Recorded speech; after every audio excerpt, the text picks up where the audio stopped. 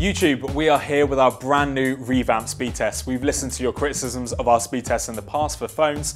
Now we have completely overhauled it. It's a brand new test. We're taking the same 6 phones you saw in the battery test. If you haven't seen it already, it's just here.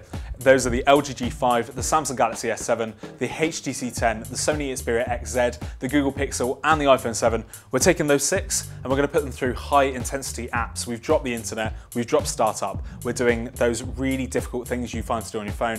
Photo editing, video editing, gaming, all really difficult things to do. If you want a full description of the test, you can read it just down below. If not, let's just jump into it.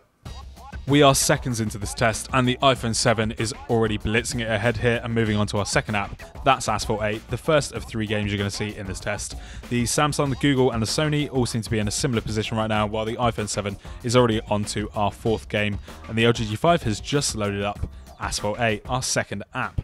N.O.V.A 3 is probably the hardest game that each of these phones is going to struggle with, but the iPhone 7 didn't struggle there at all. It absolutely smashed it, and we're now on to our video test with Adobe Premiere. Now, the Androids, again, are all going to struggle with that. You're going to see that in a moment, but the iPhone has just blitzed through that one as well, and we're on to Snapseed.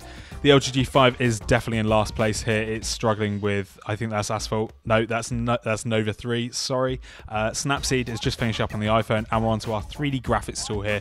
This, again, is a really, really intense test for each of these phones. But again, the iPhone has just smashed through it. Each of the Androids is struggling right now with Premiere or N.O.V.A 3. And there we go, we're on to the second lap on the iPhone 7. Each of those games is loaded in the background.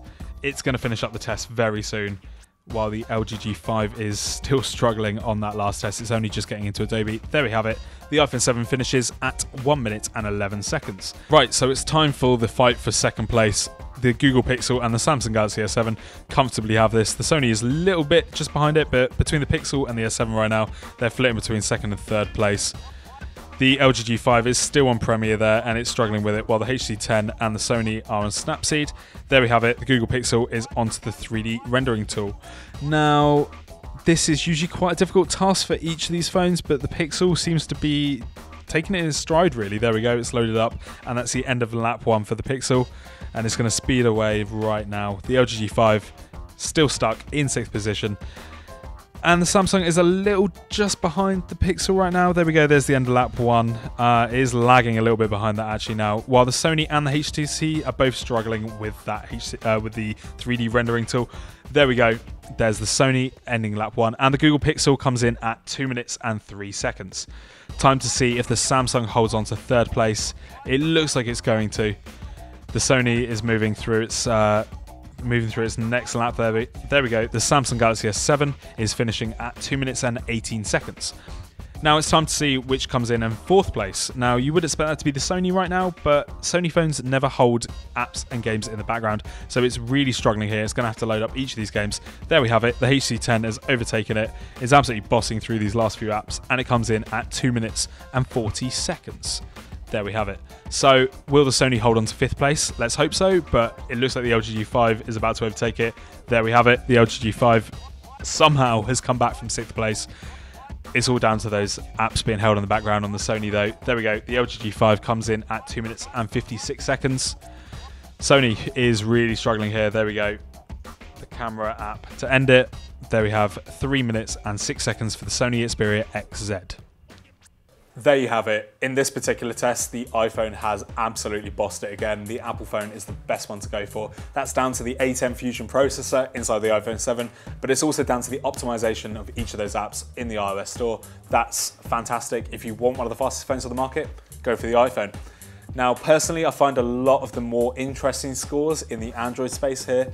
The Samsung Galaxy S7 has consistently been our fastest phone in each of these tests since March when it was announced in all of our testing, but the Google Pixel here has overtaken it by quite a comfortable margin as well. So it may be that the Samsung is about to be dethroned in terms of the fastest phone. In this particular test it is, not for each individual task, but the Google Pixel has done really well. If you want a fast Android, go for the Google Pixel. Now, another interesting part of it is the LG G5 and the Sony Xperia XZ. You would think because the LG G5 scored in 5th place that it was faster than the Sony. It was in that test, but in terms of individual apps, I personally think the Sony is faster.